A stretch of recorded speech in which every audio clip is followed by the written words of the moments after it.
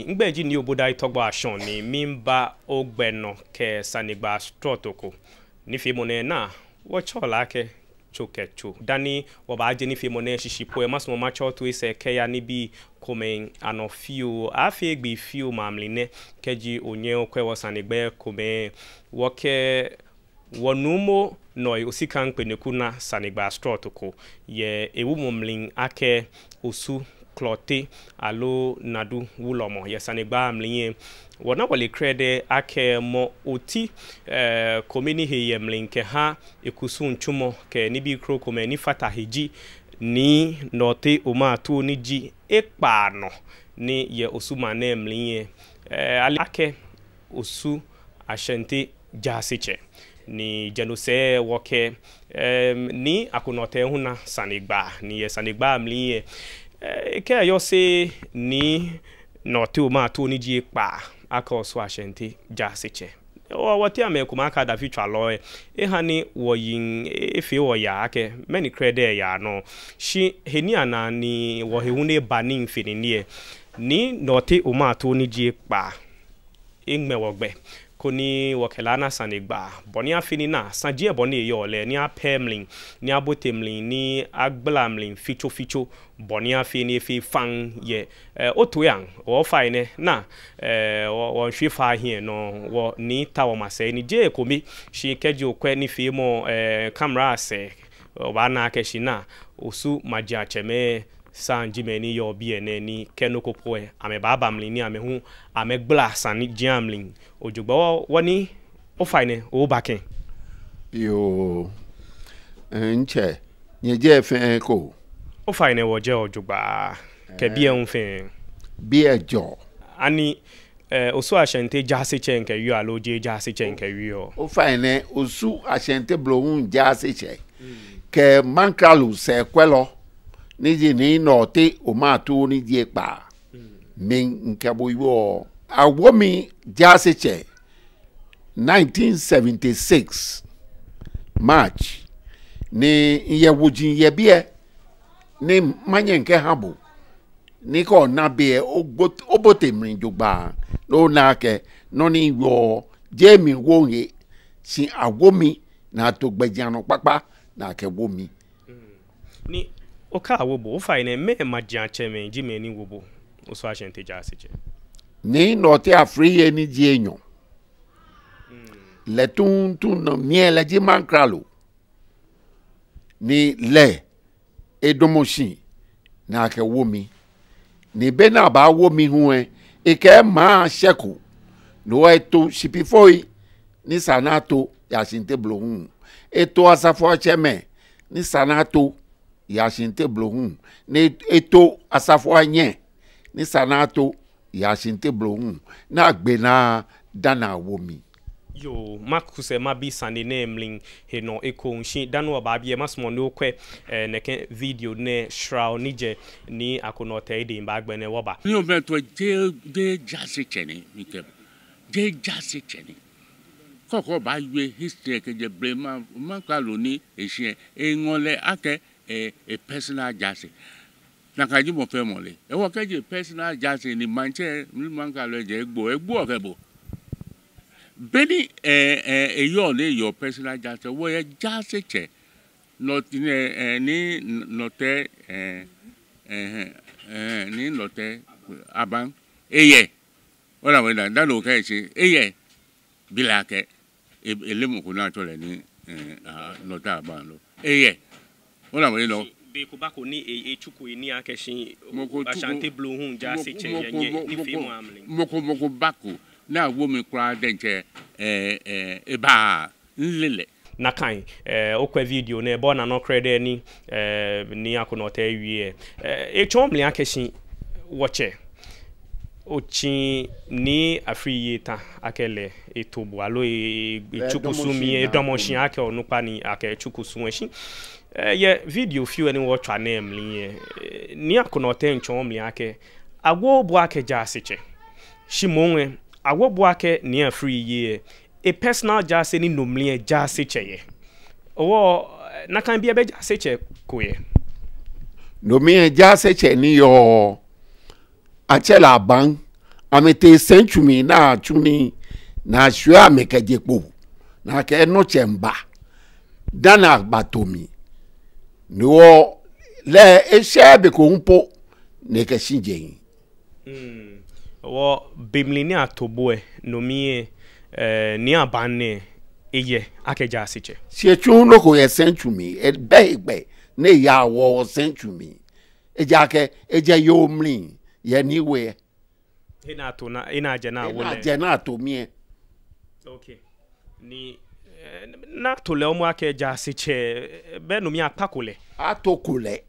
ejake mankralo ekplen na tole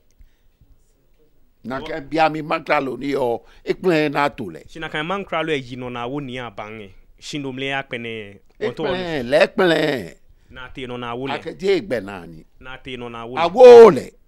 ena kamankita min to manu shishojo awole kra awole Ashante Jaasetse alo awole ni aya yose le jake je latopa amlin krede bonisa nije ana tole Jaasetse ejake moni ba tole na kan bia mi kelele ni di ni Nortey afriye ni di enyo shijaka to bo hu akeshin ni Nortey afriye a personal Jaasetse o fa ni mi atomi jogba ni kan ye wojin ye bie ni ngba ha nye kane ko nye na adunke hingbe eji won ni woye bi sang e wo kaji ehie obanye no kena kan wolu abashra ko ni wonye wo kan ifin eja ake woji en fashion obanye wo kwe e afa ko ni imanomi jogba ngakeshin woche ni di ni Nortey Omatuo ni di pa leji osu Ashante blohun Jaasetse ni le atole ipo e komini mi nkwene yicho ni kanoji outdooring of osu mankralos to Jaasetse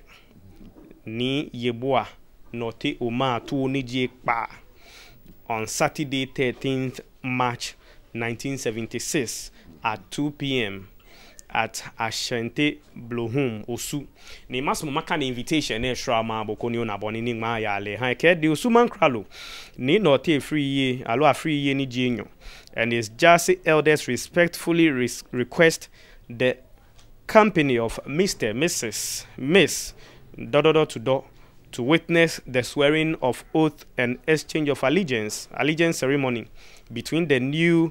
Jaasetse and accredited office holders of Ashante Blohum Osu at the above function ni yeshishin ni money signing ne G.A.B. Hammond ni shian alowe na chonji ni we Ashante Blohum Osu shi masuma bi sande enyo ko fio ye he a title like ake outdooring of Osu mankralo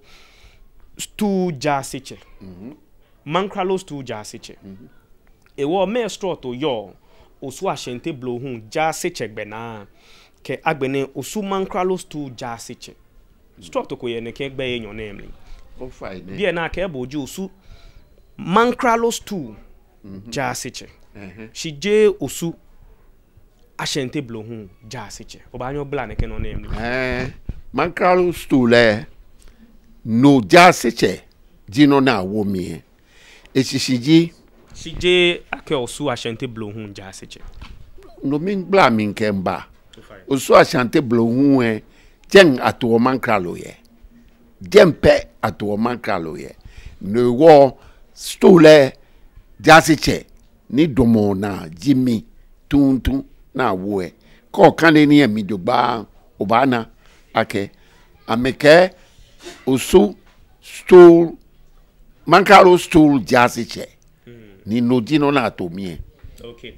Ashante Blohum pe ayo mankralo ye okay iwo be ke manu shishen keji ato Osu mankralo stool Jaasetse gbena alo mo be lenonji alo eye Osu Ashante fe Jaasetse na kan ni okay okay iwo fian wo che egblamling jogba ni ni kande momling die nche ke obaka in kande hu ko akeshi to witness the swearing of oath and exchange of allegiance ceremony between the new Jaasetse and accredited office holders of Osu Ashante Blohum. Ewo wo che egbla neke no namely shi kejene se ja ke muko ba ke muko kra ba anye kwani ne ba ke ni ojomoji gbe ke bi jiwo keji ayafe program ko ni a type program ke hani fi mo no ya koke ba be mo fi mo ba anya ata etwumi ni crack e type no ko ke ka ke shi ayafe program ne ke wo na ngma ngbe ye mi ebe mi njija seche muko ba anya afi ne ke no ne ni egma mi obodai ngbe ye mi alo oshimashi obente ngbe ye mi aka le hu jija seche wo kejene ke wolo ne se meni no ko ekun yo he odasi akọ oso Ashante blo hu Jaasetse meni badomoshi ni achun he ni manye machi menko mata tomo harisoya ko kwa mi on bana agbene prison director na kan bia mi achare alote ko kwa wolo na mi on bana me gbe yemi no je ni mi afi program ne si afi program na chemi ngbe ke chomman ni aje kinkanwe abaye ngodase kinkanwe motuntu ni baye ngodase di nomo na te dowona ni Beijing eye edomo kinkanwe na ke chuni alata motuntu ni domona di ni kwabna boni ni je dwe edomo si ni asafuache ojende le tuntu e bataille na jian na ke chun heni agbene anoho lehu shipi ni yo na ke bia mie leba dani egbo na ke tu shipi ni ba eko ne ni nkele ya nkele ba egbefen gbenu amelemi okay ni ye nke ni akunote sanegba amli inle akeshin ye ni fie mo nko mamli ni no mi o ye jeme e bamli akenye pale ake oso Ashante mankralo ni no mi ni ye ni fie mo he odasi e nye gbeto ke ni bi ake la chukusun ke ni bi ebe jeme ko ya no kwalemli ni nke numo ni no sikan pe ni ko ngba ni ke afford in the cry ni jail ni for which po ni agbene body acting mankralo obe mankralo biane chom yake be ni o ma toji acting mankralo be o mano miololo ake nyese ko noko alokusun na atun aka ke pa osumankralo be o yemli ololo ake si ba pale yemi eja ke yemi ni aje sisi hini aje ka she hini ake pale yemi no inle ake apale nije osumankralo ni watashi amrone keje bina achuna kan kusun ke ba ta amrone ke ya wo hie je osumankralo ni wo lumoy ke mambiye wo lele ake mankralo shin ekene ke no le be mfei le no ji osumankralo male ni bi ni ewo efe ahe asenta ni ke wo ehe si apale ni yewolo ebi na apale momo keje 1998 nye wolo ebi e cosmo pa chombo ko na bi enu kan ni gba e wolo na ke pa le nu ni na ke le won ke nu shishin be nu a traditional council ne chairman me ni eketi na kan bia mi amene ne ke no ne yicho ni kanoji akeshin in the community tribunal community center Accra. If you are any wolo HFU, it was 1998 ton GB 24th February 1998. It was me come jang be hingbeang sanda ni manyamana ni makandi. She akeme ni the Republic versus na manko teli niji enyono ke te ukuno ke samwo ni ama mensa ke ni wala taka eviage wala ketaka be cheme chegbe ye ke Philip Nortey yibu ake ni teiko eko ni fata ke shipidudo ke ni Nortey manko ni masmon ake ni ngma afa wo maso maka ni po bibioko mahabo ekemeni. It is alleged that on 30th November 1997 whilst the complainant was sitting in his hall, a group of men be complainant ne na chona moji complainant be eso no te ni echo mankralo lolo le ji complainant you niji was sitting in his hall. a group of men led by the A3 Nijime Agbe Taninchie held the complainant's head, arms, and legs, and with force removed the traditional beads around the wrist and leg, indicating that he has been disturbed as Mankralo. It is further alleged that the complainant's wife, who went to his aid, was also beaten. After the incident, the complainant discovered that he lost his gold chain valued at 30,000 cedis, gold wristwatch valued at 50,000 cedis, and cash of 180,000 Ghana cedis having been stolen. The Bonia Fenonu Nekening Mane Shishulu Masumaya Noni Makani ne Fioko Mabo. Ekemeni. This does not mean that this court does not recognize excesses committed under the guise of customary practices. For example, a person who commits murder in the performance of a customary practice or rite associated with the burying of a chief would not be spared under the criminal law. But we believe that petty offenses like acts tending to breach the peace, pilfering, minor acts of battery, and stealing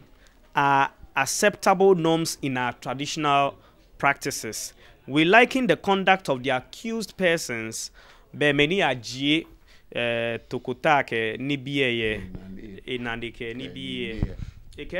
liken the conduct of the accused persons in 1997 as a normal customary practice to distill a chief.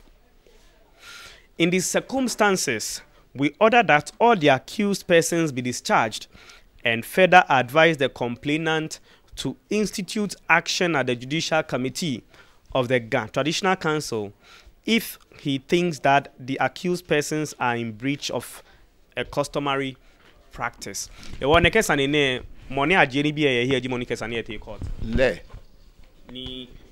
many feel and I can know na J ni be here ye ni kan money emli ake anu shishin ye kusum na ake na chondo no ni ake wule be ka chondo no li ake kan jeme no shin ni man chom li ake ke a chon jeme no na kan ni bi amli no ni ake wule be jeno ji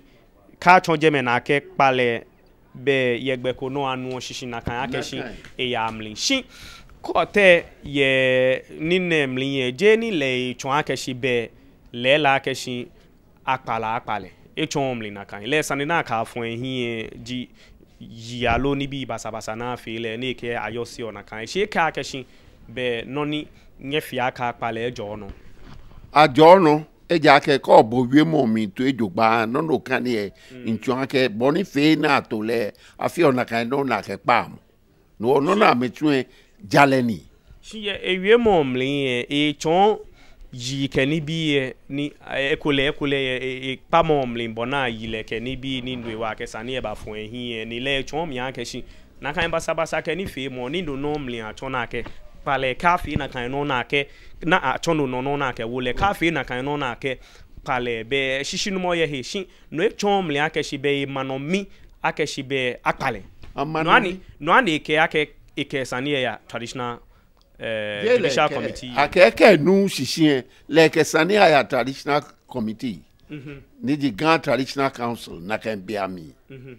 ne nye ke ya akokwa si bi anton ne ewo na kon won shishan ke ko te ejo no akenye pale akpale shi mi shishin mo ni mi na ji ake ko te ejo no aka akpale shi mo we ji ke ni bi alo ekole basabasa na afile ni ko te damondo no ne ke ba agumeni ya fi ni mo shi mo ne ke ngme ame hie wo ye na me ye chon ke no na ma chun agbena shi echini ekete Traditional Council Judicial Committee kuna ma me bote na kan pa momlin enye ke ya enye ko ke ya ke nu sisi ke ya si enye ko ke ya ba si trust ni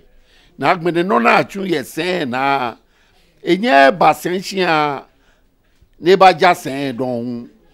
no mitun ye mi na atu na kan kusun ne fi ake bo ba yo da si mba Ni ne baba mlaka sanu wo pemli ojugbejo ke na kan court na agbewi mo ke in the circumstances we order that all the accused persons be discharged. Yes. And further advise the complainant to institute action at the Judicial Committee of the Ghana Traditional Council if he thinks that the accused persons are in breach of a customary practice.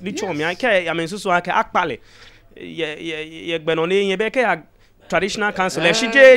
Traditional council. Okay. Sino na chuse pe ne la ke manomi ake nye sen na eba afu to na ke cheme egbe na egbe na eba bila ke me be ne nye tis na kan sentu mi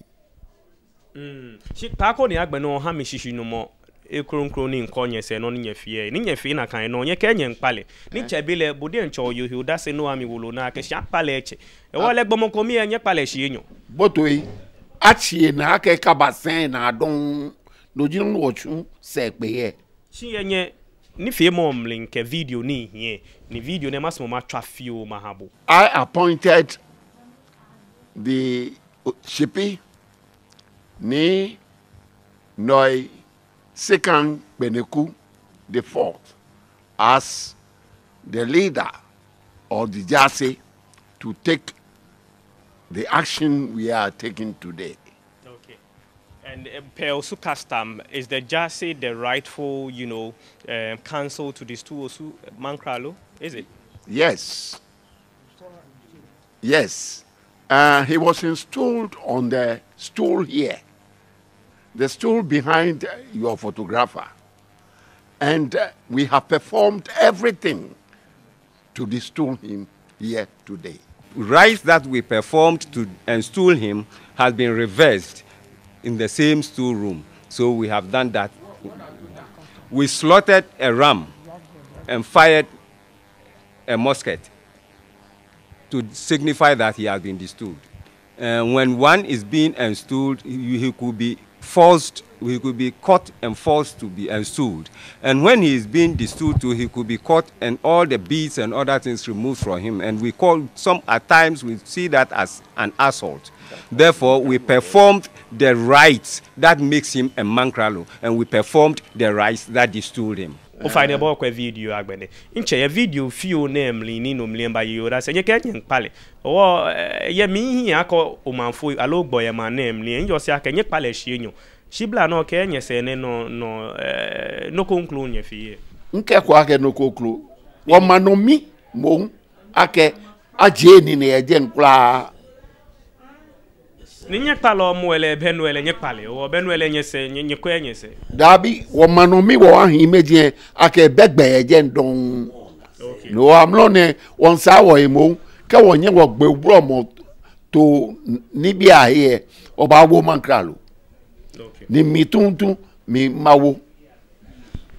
Ye nke ni akonote wi mo mliye ni sorry aka ekole mi ye ngololo yo ye nkele sanegba mliye e hanin letamo ekole tafla chemlin tafla chene ifi to ma bebu e wo be manye ma che no ni ma che gba ka ekole be tamo wo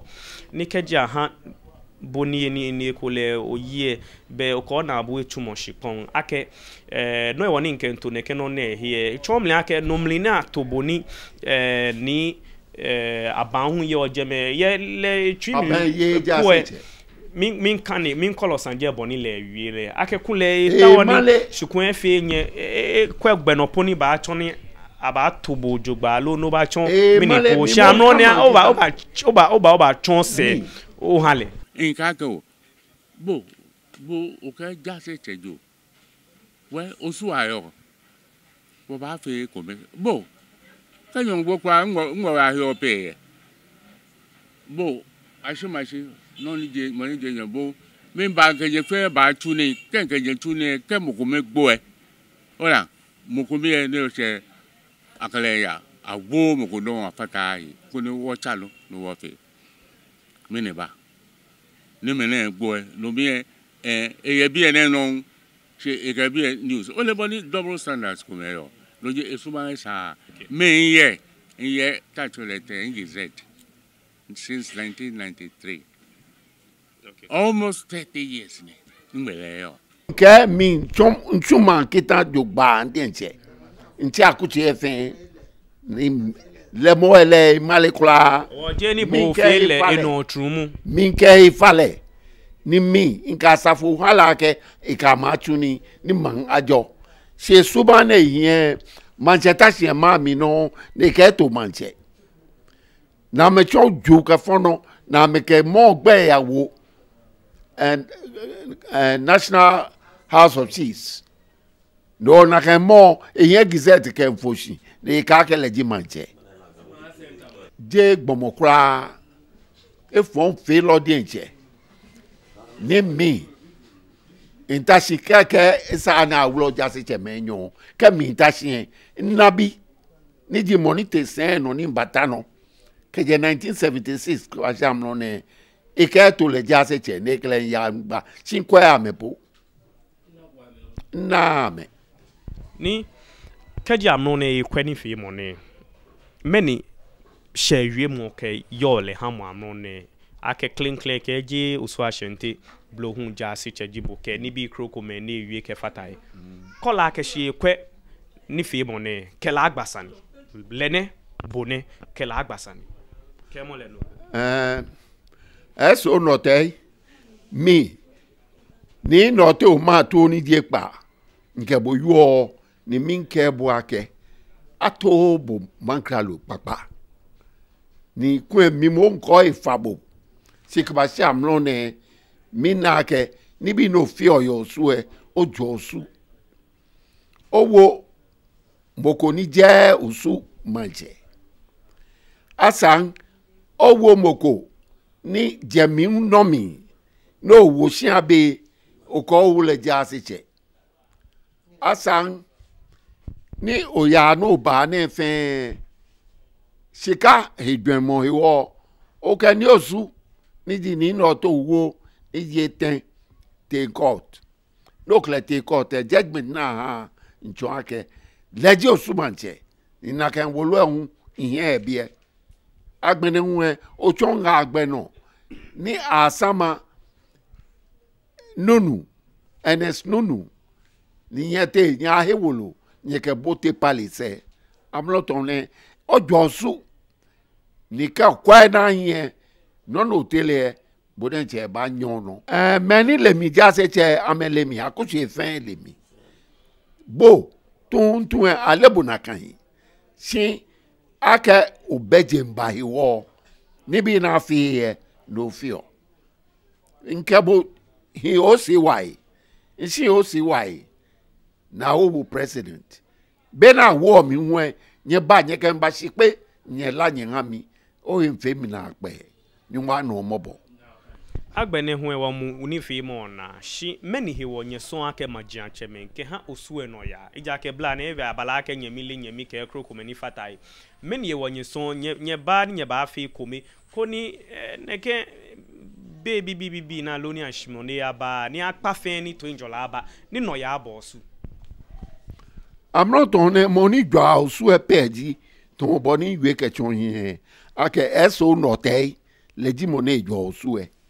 efito osu ni ete court asama Liver Brothers ake hiskako ni nete femo na kela ke dabi jele egbe ni ne ke wolo ne no yen ne ko kwe obanye o ke chon le ke lele ni na kan yo wache ke wolo ko hu ewo bidding ke ha be Unilever issue ni ake ni ako Nortey ke ti court alo yeno hi le ke ti court le ke ti court okay manshika ku ke jamede ni Nortey wo ni jete te asana okay no a han ke judgment ne ake ni Nortey wo le domosuna ni no fe no mi la sama ni lehun le yo igbene sama okay iwo masumu maka na ekpo eko mahabo ni ake the Republic versus ni ako Nortey the fourth be niji osuman kralo ake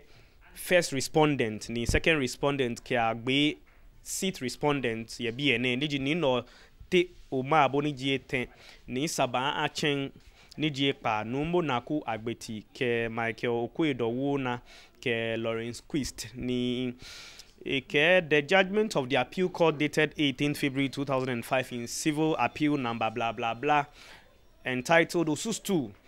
acting per its lawful attorney Niako Nortey the fourth Mankralo of Osu versus Unilever. Well, be title here no but we must mama kandi in agbegbe shrama have we care many.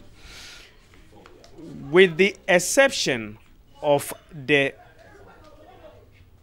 respondent whose actions with the first with the exception of the first respondent whose actions I find to be disobedient to the decision of the Court of Appeal and the Supreme Court in the matter. Appeal ke Supreme Court omo and therefore liable in contempt and accordingly committed. I find the other respondents not liable and accordingly acquit and discharge them. Niji keje second respondent ke agbe seat respondent agbe ni nche elia. Ne kame ni sentence ne. The first respondent is sentenced to a fine of 5,000 Ghana cedis to be paid within 2 days inclusive of today, or in default 14 days imprisonment. In the meantime, he shall be admitted to a self-recognizance bill of 10,000 Ghana cedis. Ewo be neke jinoni mla wolo e chon ni mineke nke mingbla moko chon bang fi noni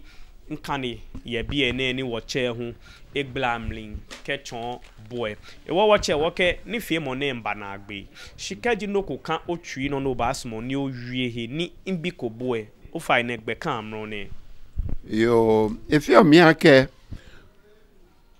no mo glo mo ni wo to yo sune le tun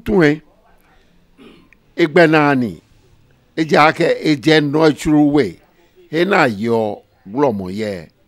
ni noni ba keji wo bi mokushi ni kun wo ba tole si na kan mo wo kle ha chose mo ye worshipi ni echon nu mo glo mo ne den ni wo kle we den na echose le gbe na po ni wo chu mitun ndumo Jaasetse na ni wo ke chu osuwem na ya bi amenga wo ke han no wo ba chu na te na ke je gbeken bo ni simon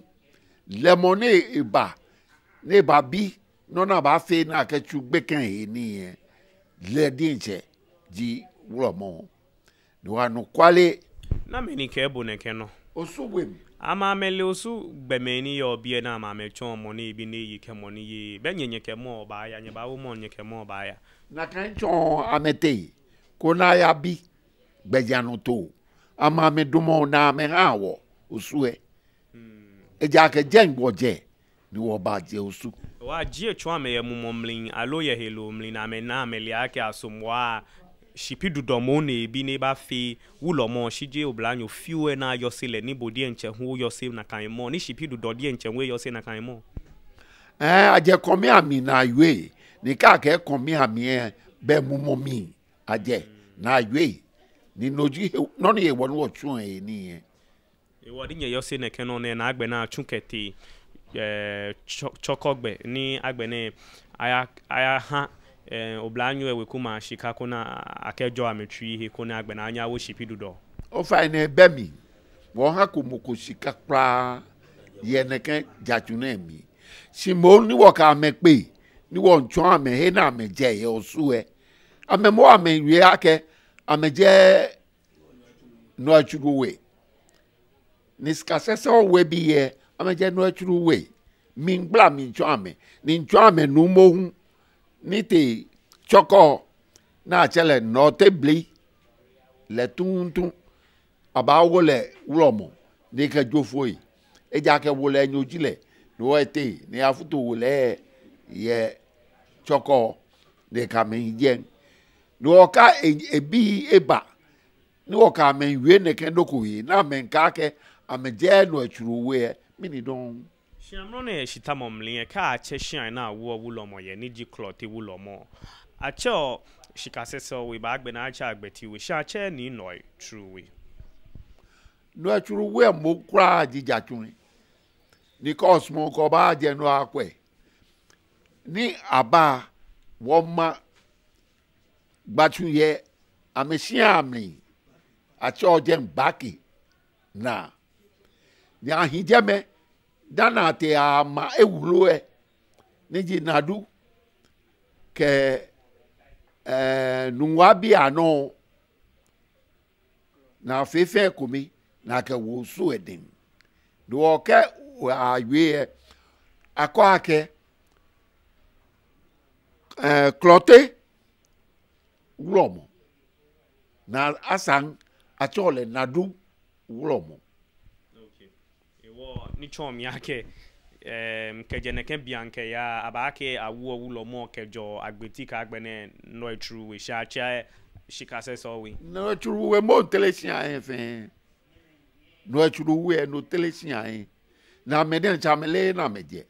eja ke ye pe mi no amenwie gbeke den cheche ba yu ake ameje no true we no podent je fiti ame no fe no momo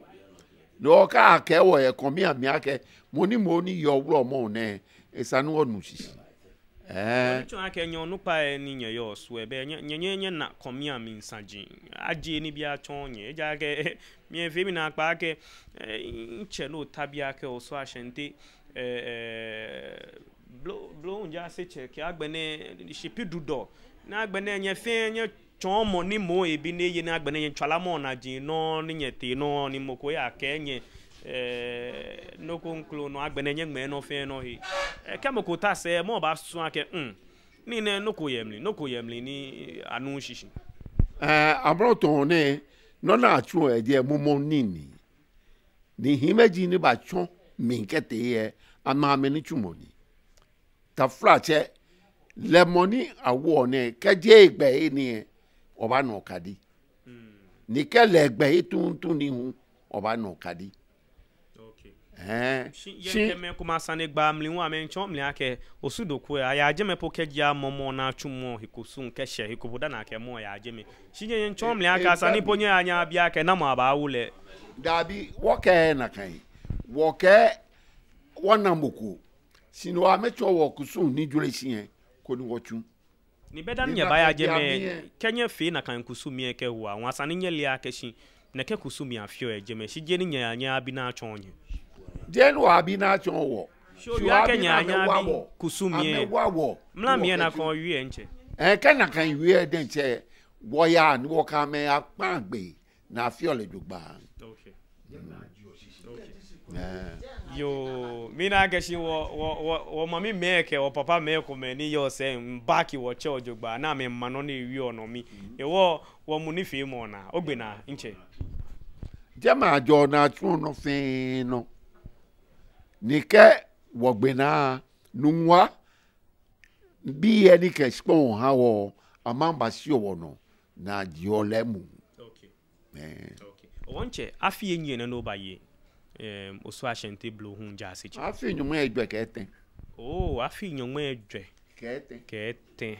ni chomi ake no mi afi enyi oyi no mi ekole mami ke mpapo ipeko si no e wo poni bi ne ken sanene ke ja fi papa enyonman ejwe keten nche tase fleng no ko osuma na gbe no chon wo ake mi ni Nortey Omatuo ni ji ipa no minfine ke hama no ya min kwe school bi abone kekete school min hani abamakuncho ne mi hana afine ke nche tomo woni bi no fie ne ke afi papa nyonwe edwe ke pa ne ni manfa atwade ahabu ni bi ni nchu ji dienkome sinke senotalo usufe senotalo oshra ni woya isane wa ha ICT machines ne ye girls school here school any ojeme ile ake onuhe ake wote wa hame efia mi ake noni wochu ke gble na no mi afi osune ni afi ye hiko wo jinshi si aha wo to enjole mini ni bi kroko me hu ofi I'm not on a cote kutoba bi no abi toilet na ma je e mi ngba mi ake bo ofi alo amana ake wo bo mi ndomo na afi bo ko shika fi alo bo ya to shika ake ba dabi nye meni oje wa ni wo ke fi okay show si ye mi mi ngbe kan no benu la ake wo bo shije ni dabi modern boy wo kelele na ke wo mi prudent e be modern boy wo meni jine ke modern boy na ko me no ji no ni nwe kechon yin mi na ke sani enfie me ni yo bi ahun to shie bi ni wona wole ko ni agbene mo fe mo anye ni ana ke wo che echu ni ojogba ke wo ma hi enyam e wonche meni jini bi na ko me ni chom ni ake lele ncho bo mo da ona ke tachi ne ko mi he yo ajiman kon he ne yo eyen sisi sina menta ni ameye kecho gbagbo no ewo ama benke heni ambana ndoko ye ni meni gwa no su ehin esu esi kama se amlo ne ji David Lamte ni beji ke NDK no miele eyo Lands Commission ni non le sumo ne fio na me fite wo ni bi fe sikun wote yin e fe neken okay e wo be wo mu na shi no mle ogbe ni bi no fi ken osu e na osu e no wo na wo fe e no ji no ni nke bu ake ICT machine se wo ja wo han be ken bi e osu ne ya fi nyon mo eje ke etem okay no pe e fi no father yo wo check no father e wo no na no ko nsa no benke mi o ba yan benke mi wo che o fa ni o yi wala don ake menegbini okay wo igbasa ni keji no ko nklum bedon no ba wi ti eso do tele je mankra lo ni okay akpale je mo dan wo manomi enye ya sentu emi enye ko fe obila ke sende e ke leta no miniji isablan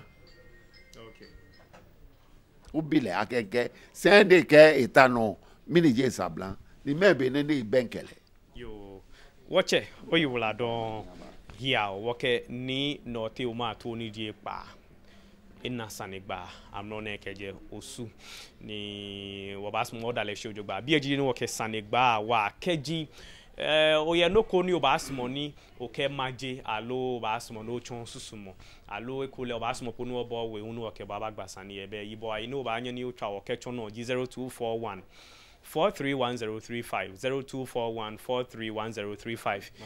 migbeji ni oboda itogbo ashon ni money eye ebuani ni fi money mba ogbeno yegbe straw to ko no gbeji ni taria adom na be kron kron wen ke drag bi en ko ni akpe o bye bye